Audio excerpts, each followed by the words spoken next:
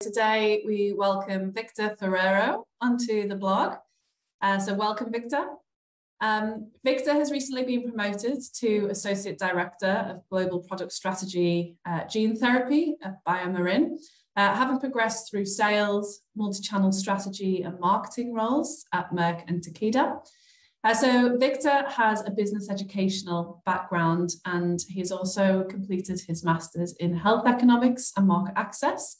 And Víctor is joining us today to discuss personal effectiveness. So it is important to note as well at this point that the views and opinions expressed here are those of Víctor and do not represent the views or the position of BioMarin. So welcome, Víctor. Great to chat to you today. Can you tell us a little bit about yourself to start off with? Absolutely. Thanks so much, first of all, Laura, for the invitation. Happy to participate in your blog. And yeah, delighted to chatting with you.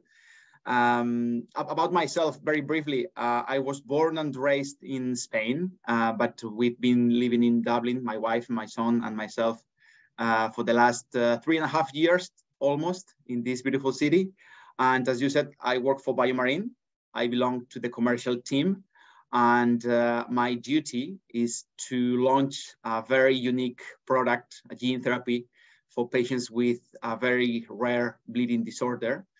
So there we go. Apart from that, I'd say that I'm passionate about what I do. I have a very genuine interest in science, in people. And I have to admit that beyond rare diseases, I really love the oncology space. So that's also one of my passions. Great, thank you. And so why is personal effectiveness something that is of particular interest to you?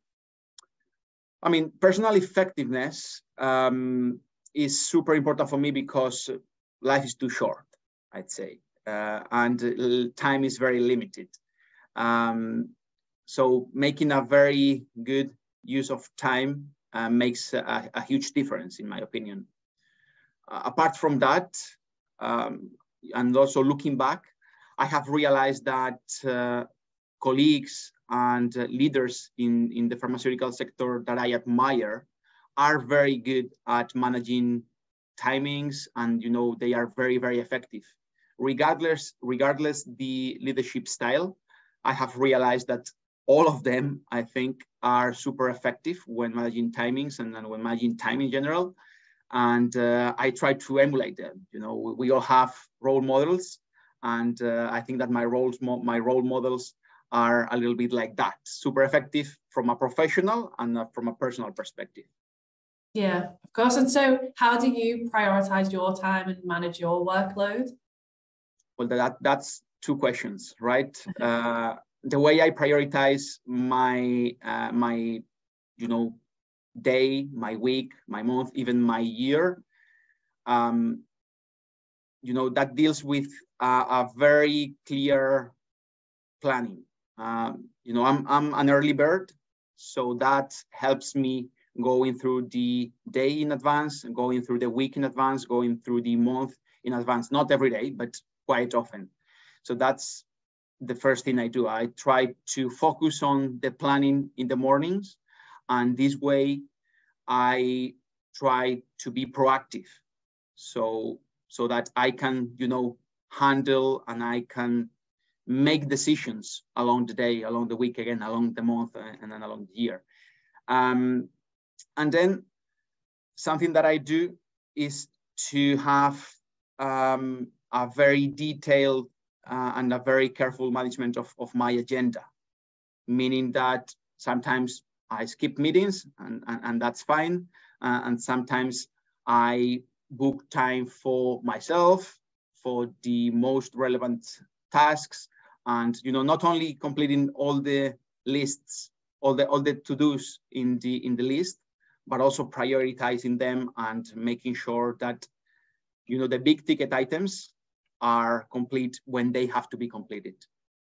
Mm-hmm. Yeah. So what would you say then are your biggest challenges affecting your own personal effectiveness?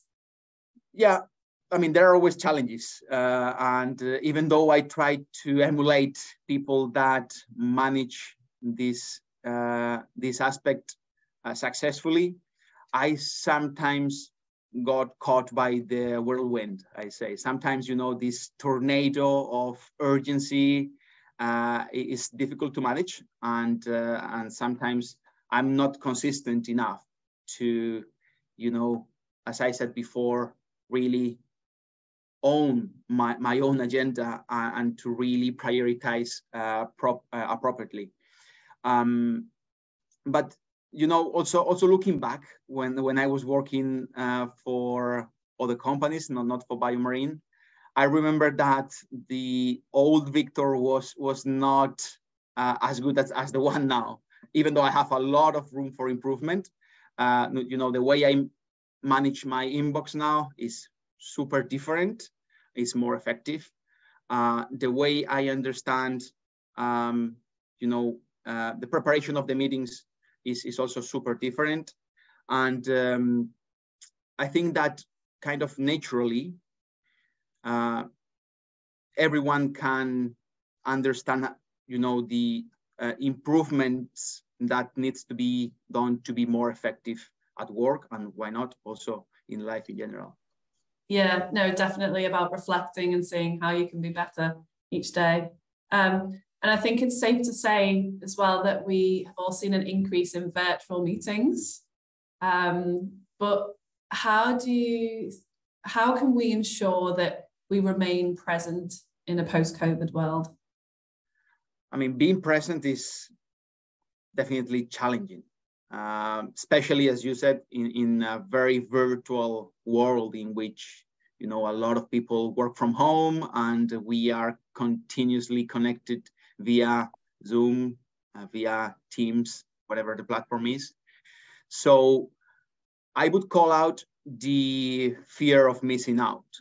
I think that organizations, leaders, and you know, professionals in general have to be very aware of the fact that life goes on. If you miss a meeting or two, that is going to be fine. Of course, there are meetings that cannot be missed, but I think that the FOMO is not as present as it should be, which impacts the lack of presence, like actual real presence in the meetings. And on top of the FOMO, probably there is an epidemic or a pandemic as well of meetings. And instead of focusing on quality meetings, we have too many meetings and we want a lot of updates and we want to catch up continuously. However, if we sometimes step back, plan less meetings with more quality, with good agendas, with nice and you know, more precise allocation of timings, that would help. So probably we have to stop a little bit and build on that. I remember my colleague Birce Didar, she posted something on LinkedIn only a few days ago about slow productivity, and I was like, oh, this sounds interesting.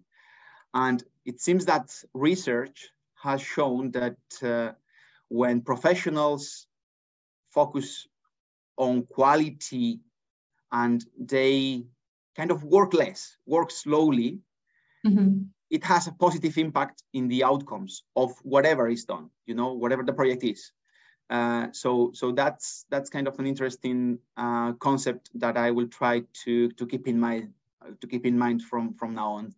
Yeah, for sure. That sounds interesting. So then, speaking of your personal effectiveness, what habits can we adopt to influence others to improve their own personal effectiveness? Well, that's a tough one, right? That reminds me a book that I read a number of years ago from Stephen Covey, and he was talking and explaining the habits of highly effective people.